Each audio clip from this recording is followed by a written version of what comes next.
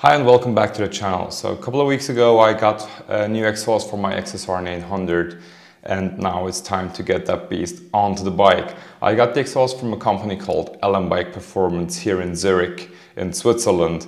So if you need any parts for your bike or if you need the tires exchanged or an exhaust, make sure to check out the link in the description below. Without further ado, let's head down to the garage and put this bad boy on the bike.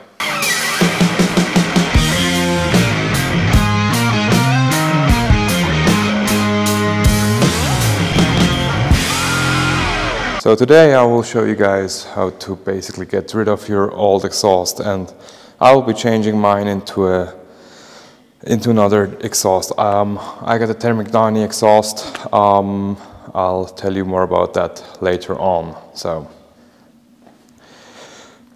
to get rid of the exhaust, what we have to do first is we have to undo these bolts here. There are 6 of them, 2 for each cylinder. Once we have that, then there is a bracket on the right hand side of the bike which we have to undo, and then we can get the whole exhaust off.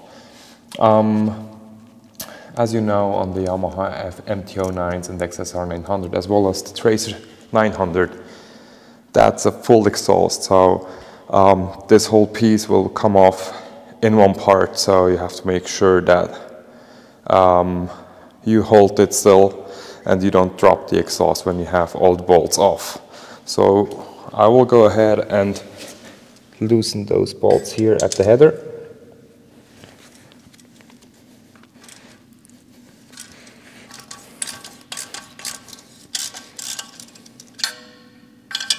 Number 1, that's number 2.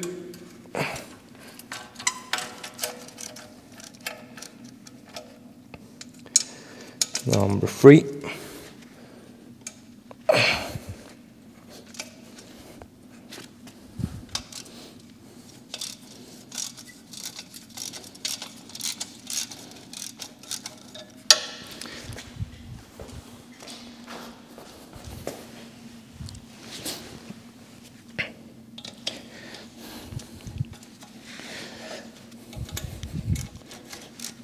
Four.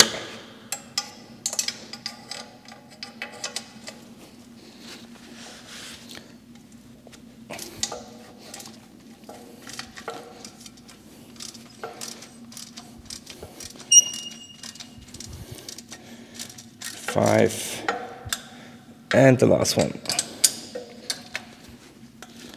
I'm not undoing those all the way, so they still keep the exhaust in place, so I don't drop it. And once we have that, we can then move to the bracket on the right hand side.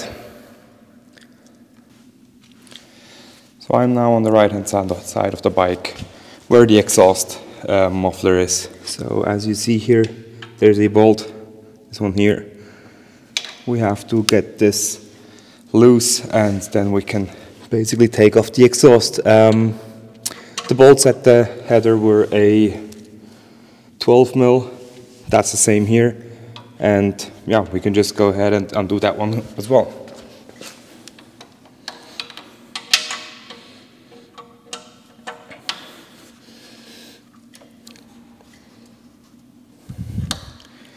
It's a bit of a hard one to get to.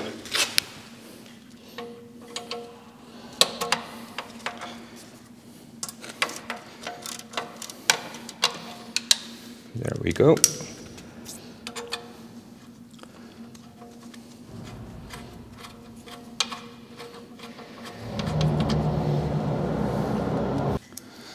So once we took off the bolt, make sure to put it somewhere safe. We will need that for the other exhaust as well. After that, I will undo the other bolts at the headers, get rid of all of those, and then the exhaust should come off.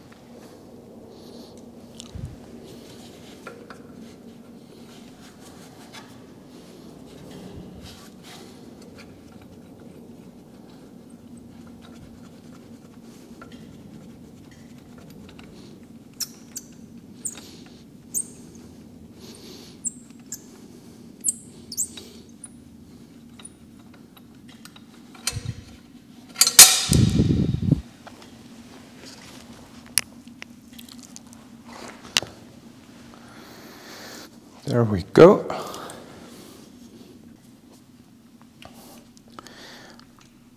Once we have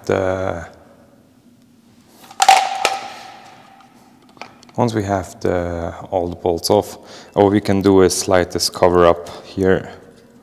Let me show you quickly. You have to slide this cover up. Once you slide that up, there will be a little piece here where you can push in, which is attached to that one. I had to bend mine a bit outwards to get it out. Then you have to clip out those cable holder from this hole, and then once you have that, there's another piece here which you can just push outwards, and then you can take off the cable. So once we have that, everything is detached now, and now we can go ahead and take off the exhaust. So now I'm on the left hand side of the bike, and as you can see that back here, there's another bolt. We have to get this one undone as well to get the exhaust out. The OEM exhaust has 2 bolts, so my new exhaust will just have one.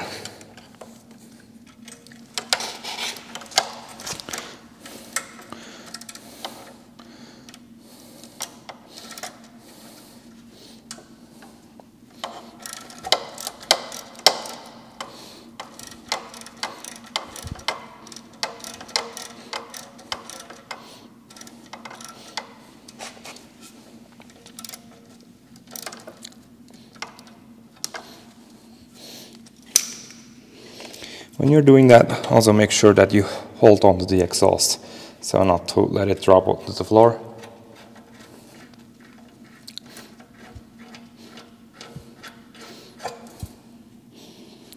Now I can feel it wanting to drop. I'll put the camera aside to this side so you can see.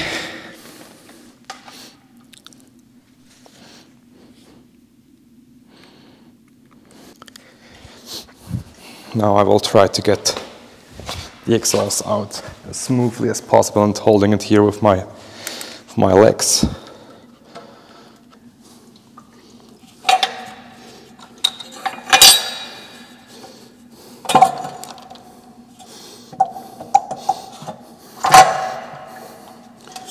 There we go.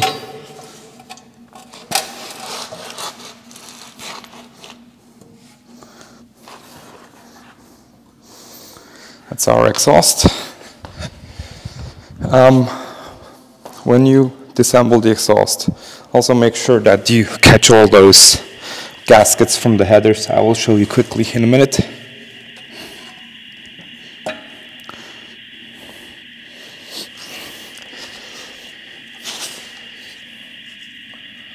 So one from cylinder 1 fell off. I will reuse those. So that means I will stick them back in and yeah, see how that works. So that's it for the exhaust removal. I will now go ahead and install the new exhaust. So I just quickly wanted to show you the exhaust I got. It's from a company called Termignoni. I don't know if I pronounced that correctly, but yeah. Just take it as this. What we got here are the 3 headers. They're all packaged separately and very nicely. Then we have here the catalytic converter. I'll show you that a bit more in detail when we're assembling it. Then here is the silencer, the rear silencer.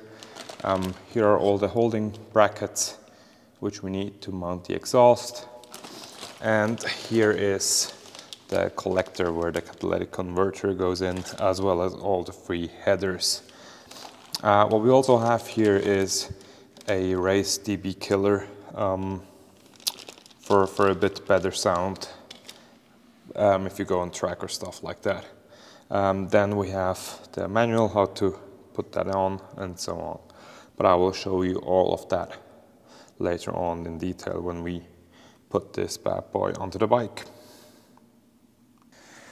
So when you want to mount this exhaust onto your bike, what you have to do first is get on the headers.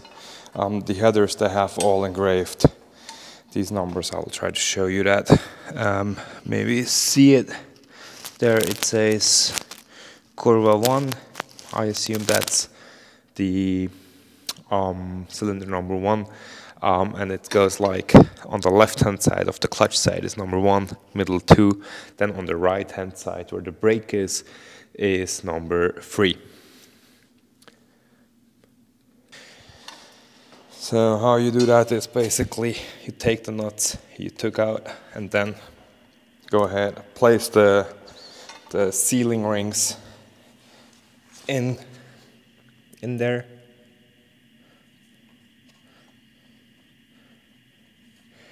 I will reuse the old ones.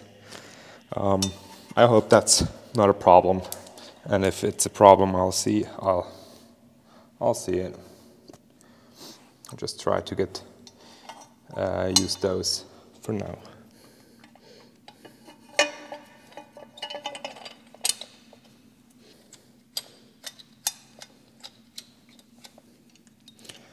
If you're putting these on, don't tighten it too hard. We still need to wiggle everything in once we have the collector on and the rear silencer. So it's okay if it's loose like that. And then we go ahead and then last but not least, the third one. I got the black one since the original one is also black, and I always liked the look of the original one since it's really low-key and doesn't draw a lot of attention to it. So, I mean, the silver one also looks pretty good, but yeah. And next, we can then get on to the collector. So here we have the collector. Here it's just important that this part here has to look to the right hand side, so mount it this way. And this can be a bit of a pain in the butt to align those headers, but yeah.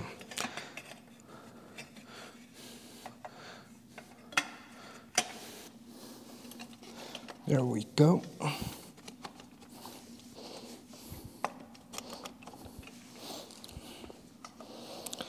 Once we have that, we then can go ahead and install the springs. The springs look like that. It's just a metal spring with a cover. We have to get the springs inside of the cover. Once we have that, we can then go ahead and put them onto the bike. And also note that here they sent also this tool for the springs, which is really helpful. It's easier to get the springs through with that tool rather than just using a screwdriver and then messing up the finish on the black exhaust. So I just fed this through here.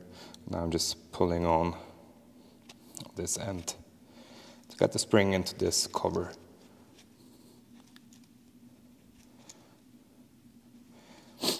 This cover just basically protects the painting of the exhaust, the finish, so we don't mess that up. Once we have that, we can then go ahead and put this on. I'll just try to get this one on first and see how it works.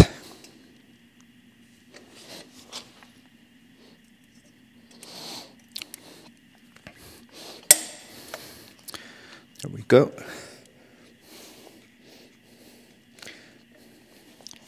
On the other side there's also two.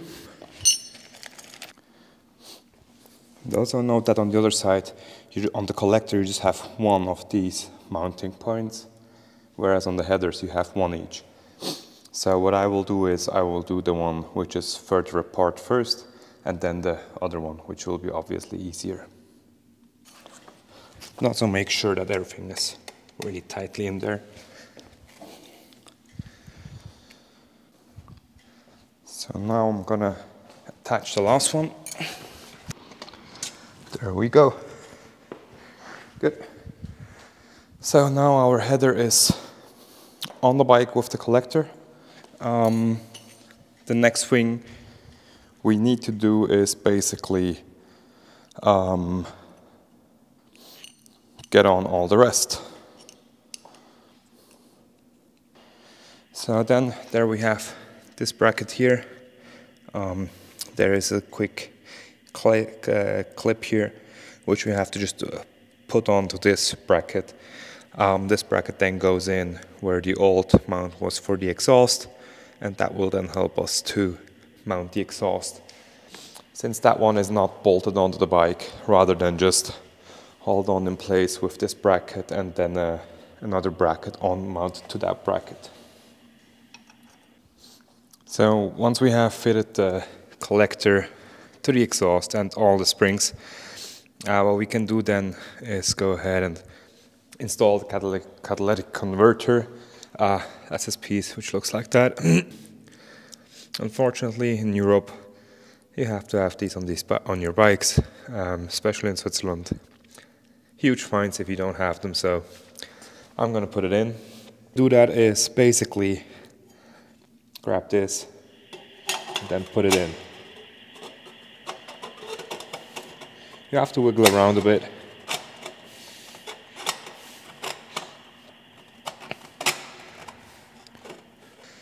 Once we have that, we then can go ahead and basically install the bracket. So for the bracket, we have these rubber things which we have to put in there. It's fairly easy. Just go ahead and put the rubber in, so it gives this protection here. So once we have that sorted, we can get our rear muffler out and fit this on here. Once we have that, we should then be able to position the exhaust as we like. For this task, it's important that the nuts on the headers are not that tight, otherwise you cannot move the exhaust as you want. Once we have that, we can then go ahead and place the bracket. And for the bracket there, you have to pay attention. There we have a long side, and here we have a curved side, so the curved side goes on the outside. So we can go ahead and place this bracket. I'll just leave it there for now. With this bracket here, where that goes is basically, let me show you.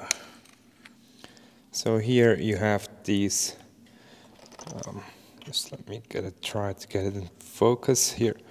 On the left hand side, this hole there, that's where the bolt goes in, and this empty hole here is basically where this goes in. So let me just place that there for now. It goes in like this. There you go. We can just leave it dangling there for now. So what we do is we take the original bolt and then we replace this washer with the washer we received in the package. It's a bit a smaller one, so here you see it. And then we place that here, and as we tighten this, it will bend a little bit here. Let me try to get in focus. So let's go ahead and place this in there.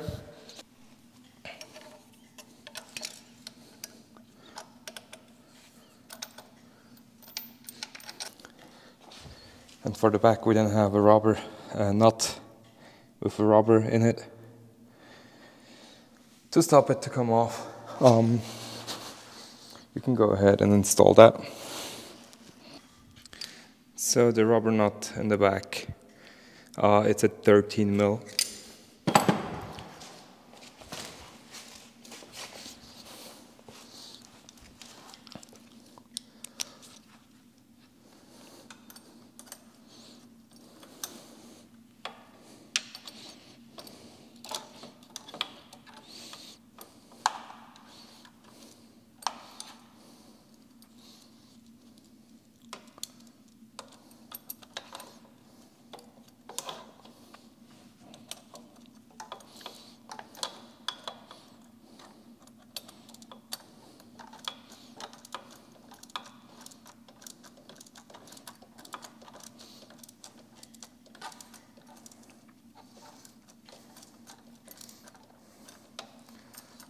I will keep it loose for now to be able to place the exhaust bracket. So I will leave the bracket a bit loose so I can place the other bracket in front of it to get the bolt in. That should be a 5 mil, I think. So I will run this through this hole. So now I have the bracket fitted. It was a pain in the butt, to be honest. So if you have someone helping you, it should be easier. I did it by myself, so it was really not that easy. Once we have that, we can then go ahead and tighten the bolts on the headers. The torque specs on those is 20 Newton meters according to the manual, so make sure you have a torque wrench with you.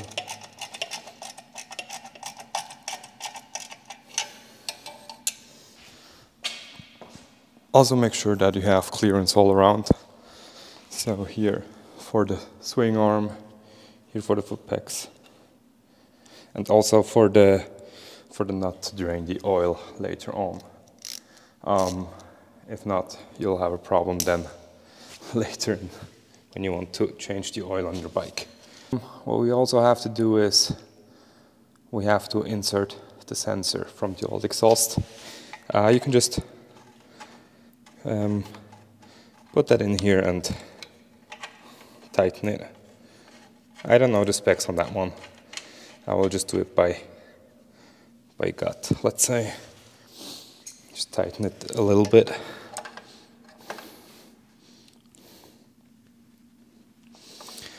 That should do the trick. So once you have that, you can then again clip the cable in where it was before.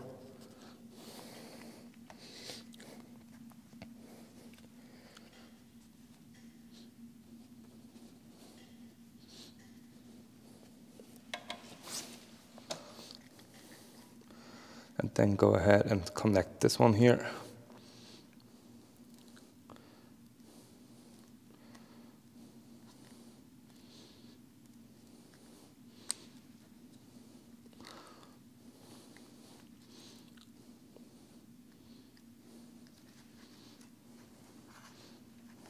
And then we can slide it again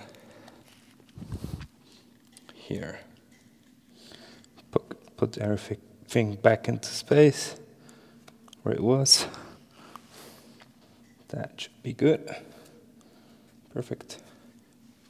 So, and then we can just tighten everything. And here on the bottom, we also have the spring which we have to attach. So once we attached everything, there are 2 additional bolts here on the top. Make sure that you tighten these as well. And then also tighten the bolts on the headers with 20 Newton meters.